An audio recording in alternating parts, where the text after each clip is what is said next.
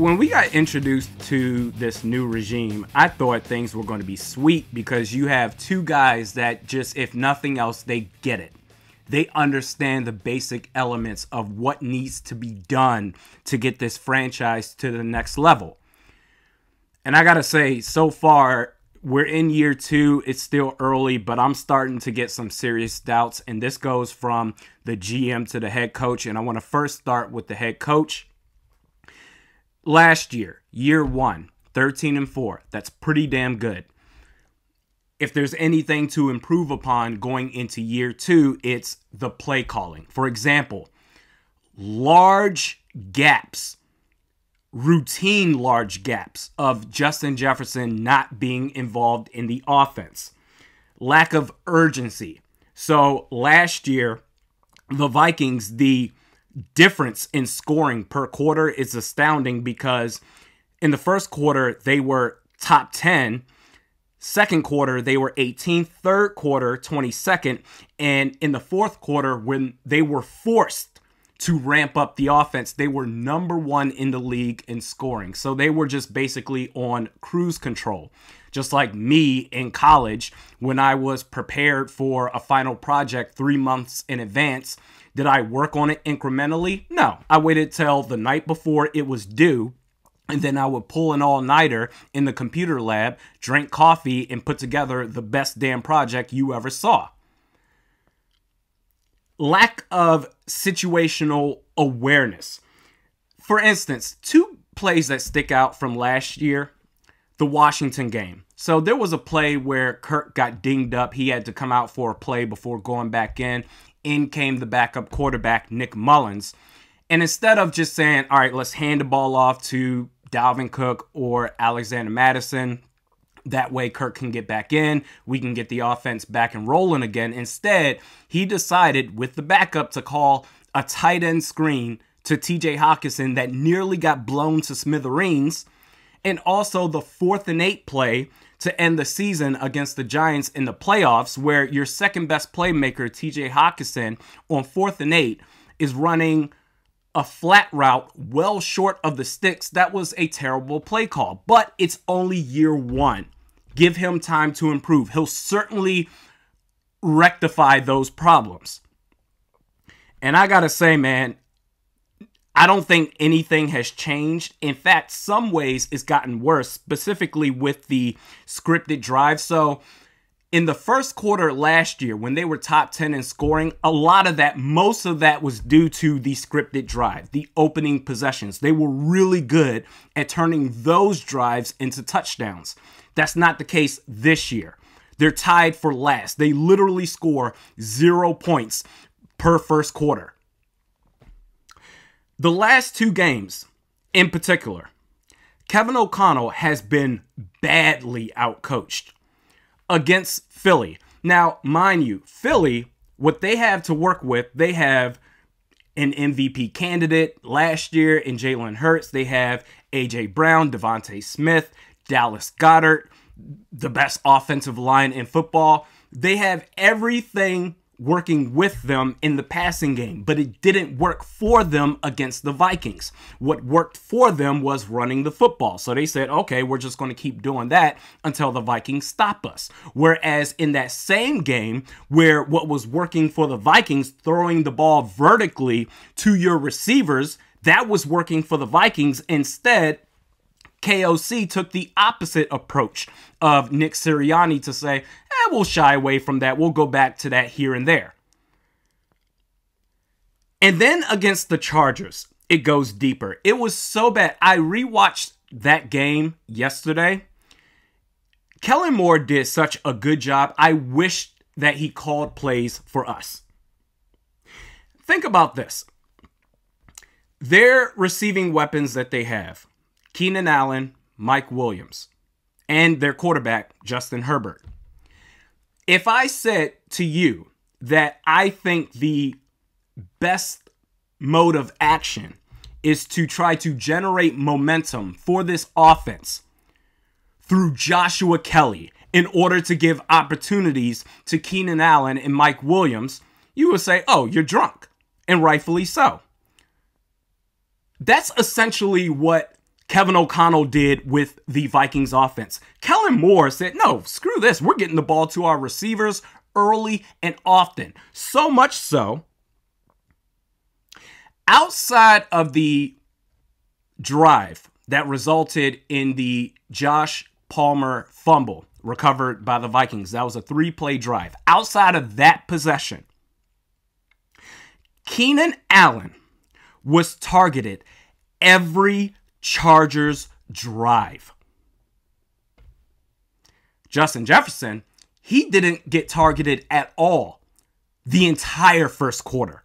That's ridiculous. That has been a constant problem. It seems like it's an every game occurrence, but I'm going to play the law of averages and be nice here and say definitely every other game, to where we're saying, are we not going to get the ball to 18? What is happening here? They were deliberately getting the ball to their best playmakers. Jordan Addison, who paired with Justin Jefferson, is the clear foundation wide receiver 1 and 2.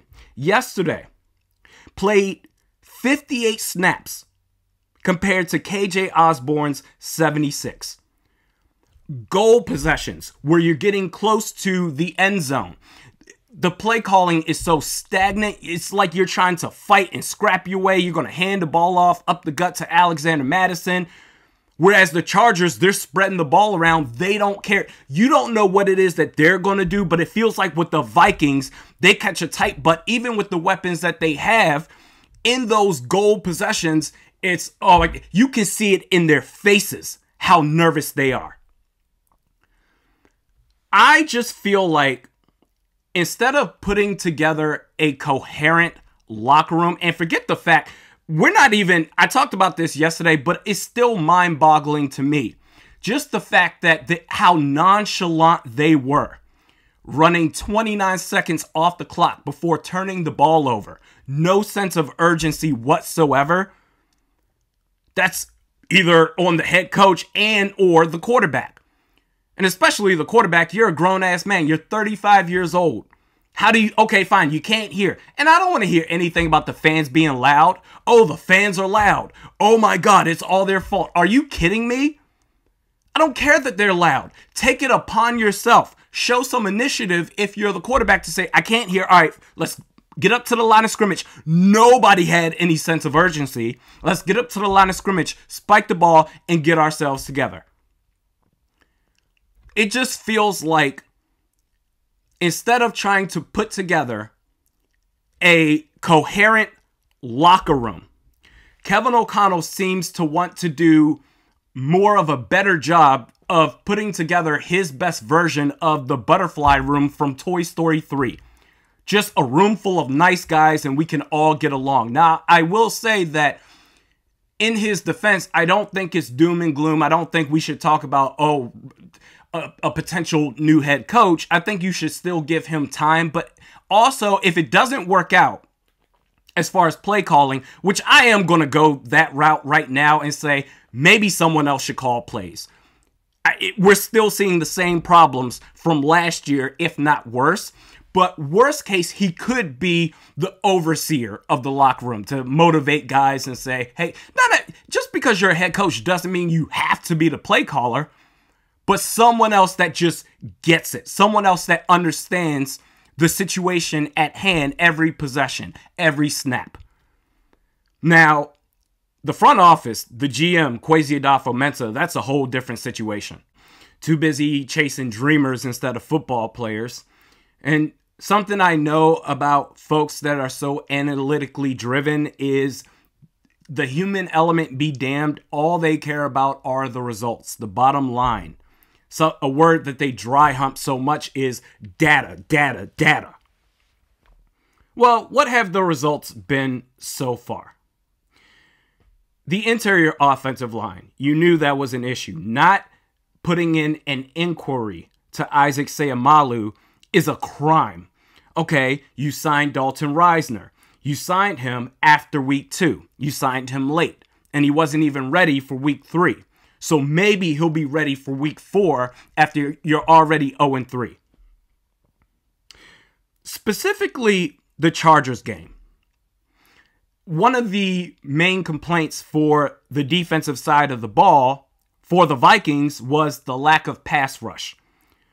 Well, why is that? You had it somewhat from Danielle Hunter, and for this season, along with Hunter, you're also getting it from one of your inside linebackers, Ivan Pace Jr.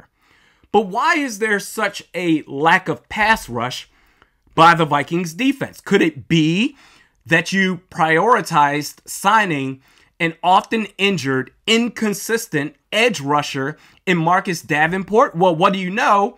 He essentially hasn't played at all this season. And you're relying on him to be the number 2 guy to Danielle Hunter.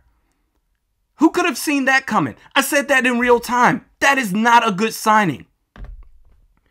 We talk about the competitive rebuild. We're clearly not competing, not at 0-3, but even on the rebuild side, what is it that you're really building right now? You look at the 2022 draft class, that's the worst draft class that I've ever seen in the 23 years that I have followed this team. Led by the most idiotic trade I've ever seen as far as trading back 20 spots, passing up on God. Can you imagine what this defensive line would look like, how much better the defense would be with Jordan Davis or Kyle Hamilton? Instead, trading back 20 spots, getting nothing in return. That's another word, but not just data, but value. Oh, value this, value that, especially during the draft process. You got no value in return and ended up taking a safety who right now is what? 5th on the depth chart behind Hitman, behind Cam Bynum, behind Josh Metellus, behind Theo Jackson. He can't even get on the field. Beyond special teams, the only saving grace you have in that draft class as of right now is a Caleb Evans, and he's a solid corner. Outside of that, you've got nothing. You neglected the interior offensive line. This defensive line is a joke. What are you rebuilding for the future? What do we really have to work with outside of the pieces, most of which came from the previous regime? And the silver lining is to say, well, you know what? Best case, we're tanking for Caleb Williams. You win as few games as possible. We're going to look at having the best opportunity at the best quarterback prospect for this franchise moving forward. The problem is, what has Kwesi Adofo-Mensah shown you to give you assurances that he absolutely won't screw it up? Say the Vikings had the number 1 pick in the draft. This is a fast break, open court layup. You take Caleb Williams. Who's to say that this dude won't trade back and take a corner? I would love to hear Kwesi Adofo-Mensah speak on the results of what he has put together for this team. Why he thinks it's working out so far. I would love to hear it because so far it's been pathetic.